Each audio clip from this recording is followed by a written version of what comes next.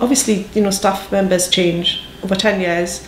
I think there's been maybe 5 managers, maybe 6 over time. Some that I've had a better rapport with than others, but all of them have had to have a good rapport. It's not an option. If the rapport's not there, then it doesn't work. There's only been one instance where it hasn't worked. So,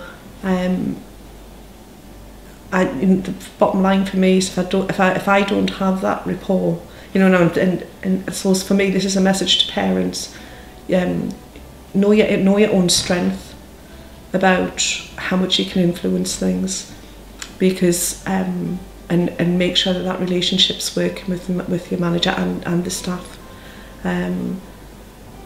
because at the end of the day it's still my son. You know, I know he's a man now, but I'm his backup. I've been extremely lucky that there's been, you know, I've managed to have such good relationships with people, and yeah, communication definitely. I know I can pick up the phone 24/7, you know, and I'll be able to get in touch with someone. I might not be able to get in touch with the manager at that point. You know, she might be on holiday, or but I know there'll be someone I can pick up the phone to and speak to. So, and I also have a good relationship, not just with the house, but which is sort of like, you know, the area management.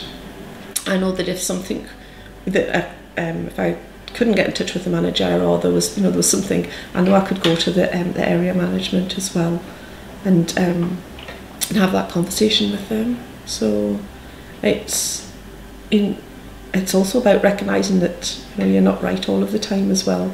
And I've got a really great relationship with the current manager, and she'll tell me.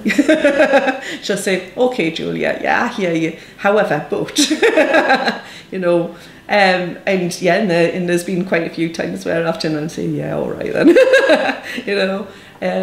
So, you know, you're definitely not always right. You know, it happens so many times, but you know, you're still the backup. You know, but it is just so important to have that relationship though.